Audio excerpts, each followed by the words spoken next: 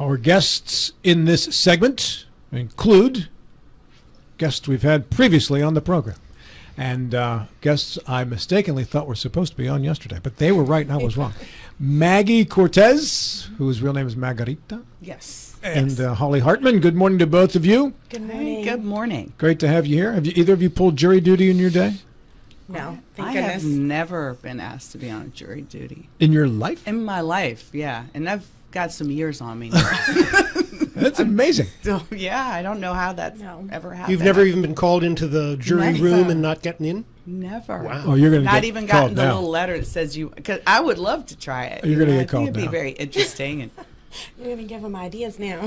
You're Go. definitely getting called. I'm really getting that busy letter right now. next I week. don't have time for jury duty. When I was 23, I got called, and I had to go down. I grew up in Pittsburgh, so I had to go down to the courthouse in Pittsburgh, and I sat there all morning long. There was like 100 of us, Wow. and nothing happened. They would call in, what do you call them?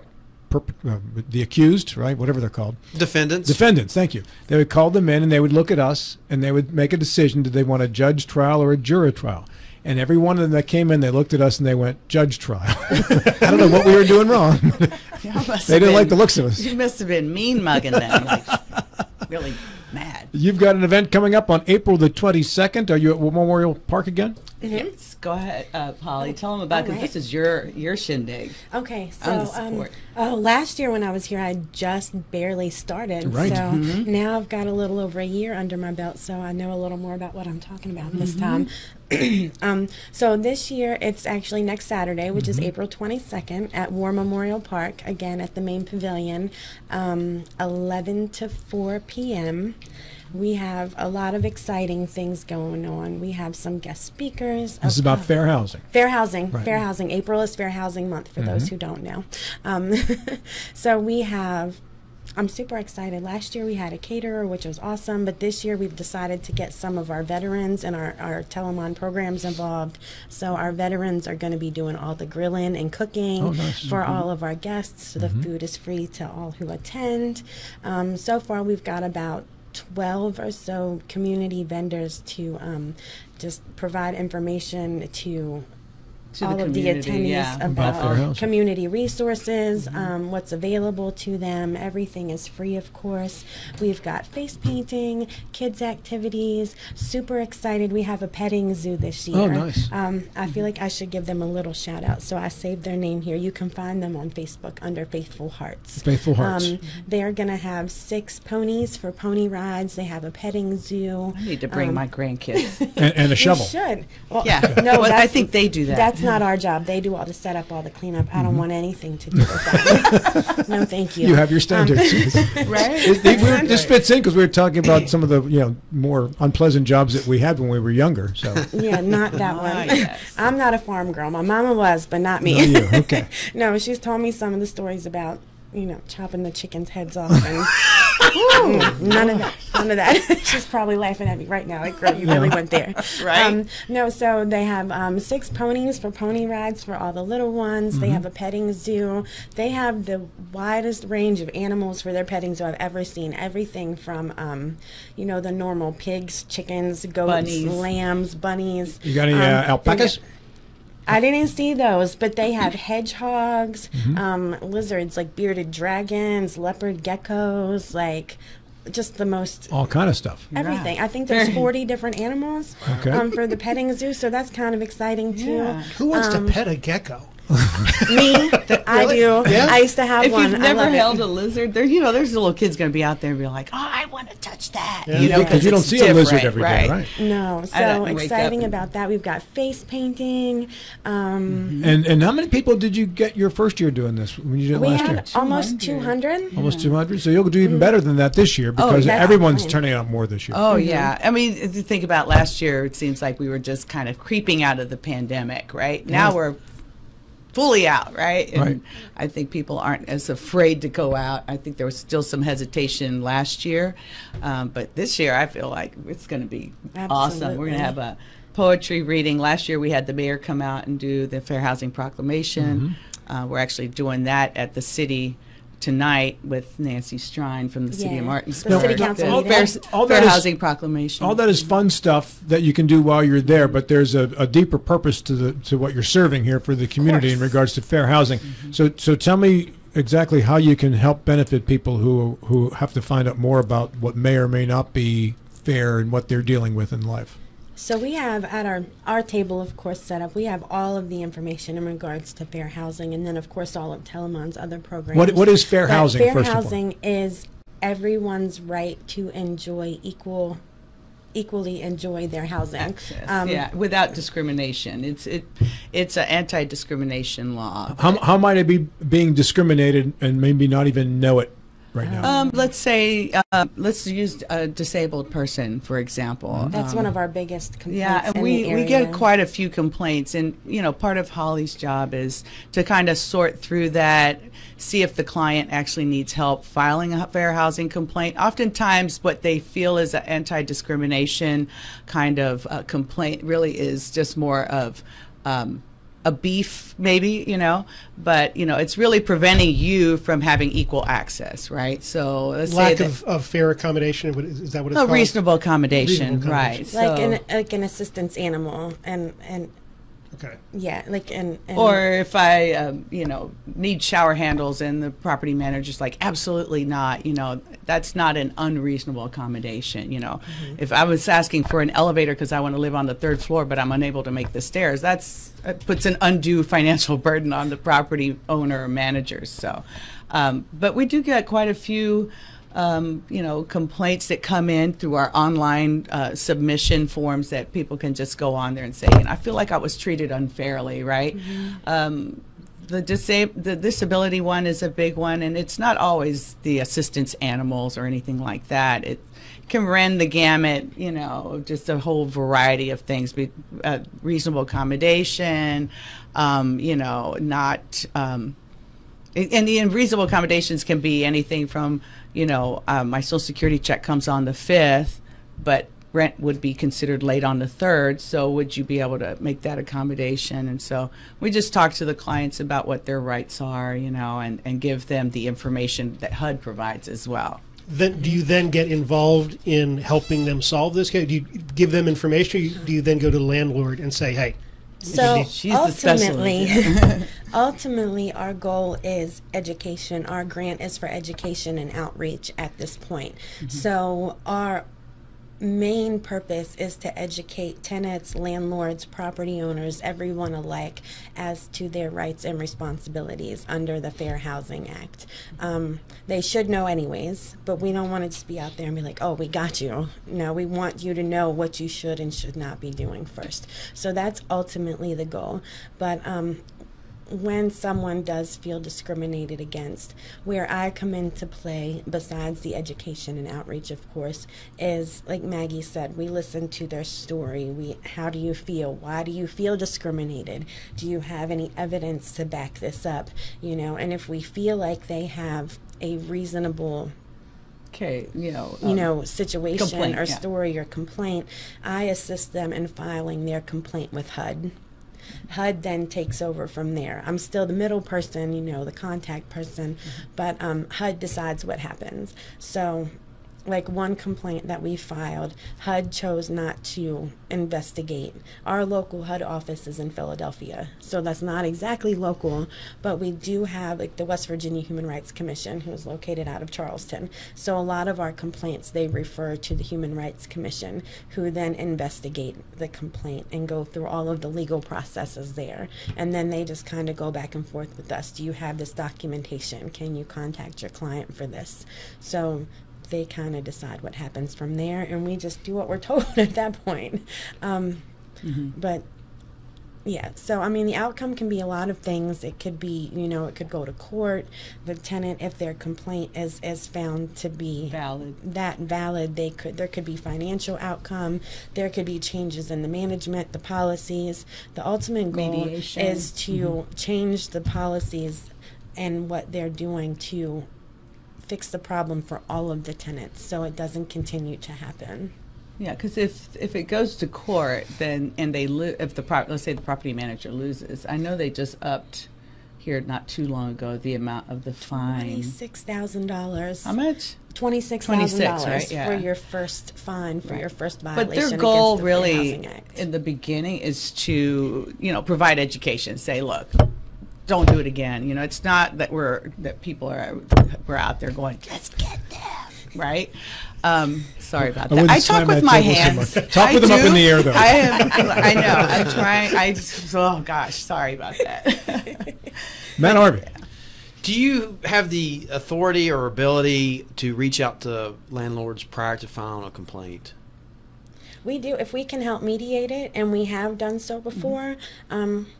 So everything we do is very, very confidential, but I can give sort of an example with no specific details. So we had a tenant who was working with one of our housing counselors. He was doing, the credit counseling, how to do your budget, all of that. And he had mentioned that he had an issue. He had a mental disability where he took medicine for that. He was on a new medicine. He had a reaction. The reaction to the medicine caused a little episode at his complex, and the property owner or manager wanted specific documentation as to what medication he took so they could ensure that that issue wouldn't happen again before they renewed his lease. And that's completely illegal. They have no right to that information. So we were able to, the housing counselor stepped in and he was like, Holly, I don't think this is right, but what can you tell me? So I provided him with all of the information. He provided that information to the property manager, and the tenant did get his lease renewed. So we didn't have to file a complaint. We were able to just educate the property manager on. You're not allowed to ask what you medicines can't ask for you're those taking things for your mental disability. And so instead of having to file a complaint and all of that, we were able to kind of mediate it on our own and keep that from happening. It seems like that landlords would really embrace this program.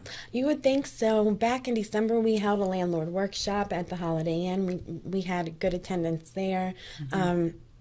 Once again, to just inform them of their rights and their responsibilities, because it's not just the tenants that have the rights, the landlords have the rights too, of course. So we want everyone to know what their responsibilities are, how to be a good tenant, but how to be a good landlord as well. Is there guidelines on who you can serve? Under my grant, because everything we do. Well, is there like income guidelines for like? It's anybody that any tenant. It doesn't matter what your income level, socioeconomic level is. You can, if you feel that you were discriminated against, whether it's based on your familial status, race, color, religion, national origin, sex, color. You can certainly stop by and say, look, I just feel like this, I was steered in a direction, or I wasn't allowed to apply for credit. I mean, it covers a lot, I think one of the biases You're that doing we good, have, Maggie. You're doing good. trying, one of the things that we recently that's come out is appraisal bias in real estate.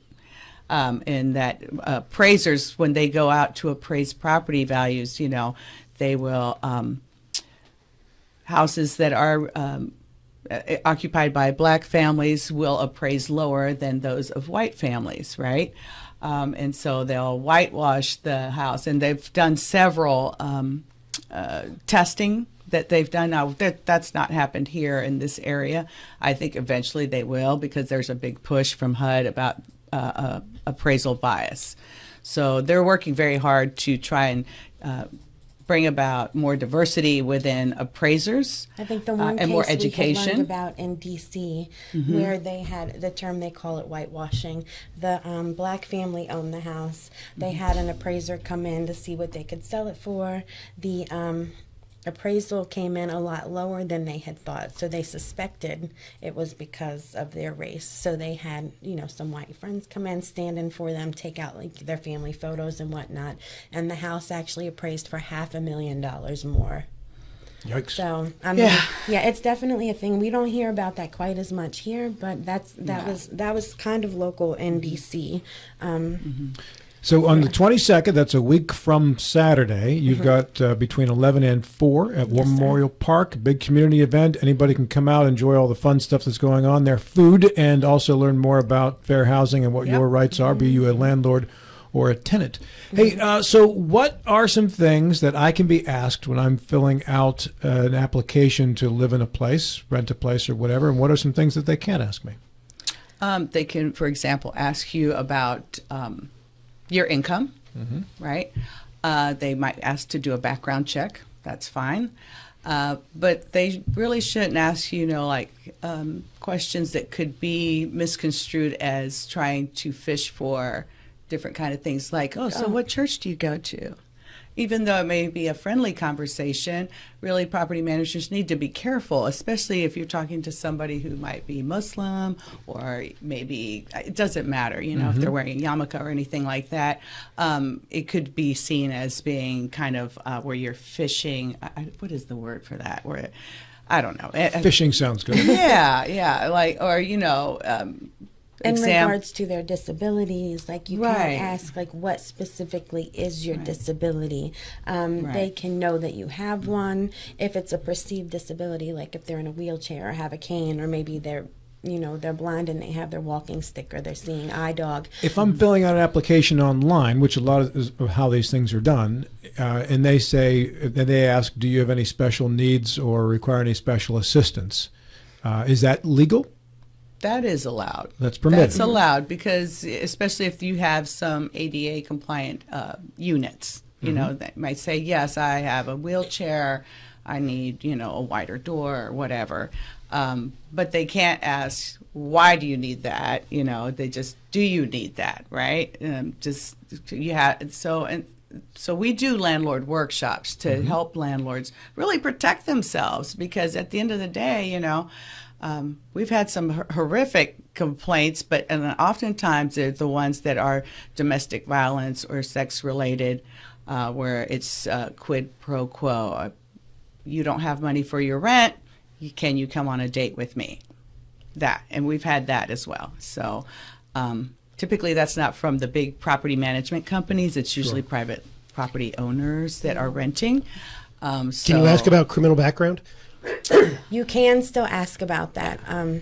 There are people higher up in the legislature that are working on changing that, but right now that is still still and I think it's ask. within the last 5 years now. It used to be they could go back 10, then I think it was 7 maybe. Now it's 5. One other thing that's changed since last time we were here. So under the protected class of sex, it used to just be male and female, but back in June, after we were here last time, they added sexual orientation under the protected class of sex. So now you also cannot be discriminated against or turned down due to your sexual But I think that was an preference. executive order. It's not actually a law. So that could potentially change. Do the laws that have to be followed, are those federal, or do some state laws overrule or override federal laws? So some states did not adopt the executive order. West Virginia did. West Virginia did, yeah. So your LGBTQ community is protected under that as far as discrimination. You can't discriminate in housing, in the sale or rental or purchase of housing based on if you're gay or not, or, Do the rules apply to people who are renting a room in their home to someone? It is any financial. If there's a financial transaction, it's better if they have some kind of documentation like a lease. Best thing landlords can have is a good lease. Airbnb? If you're paying for it. Yeah. So if you're paying But not for a it, hotel. At a hotel also. More so long-term stay hotels. Your where extended they stay, rent yeah. you for a longer period of time. It generally doesn't happen with an overnight or a weekend stay.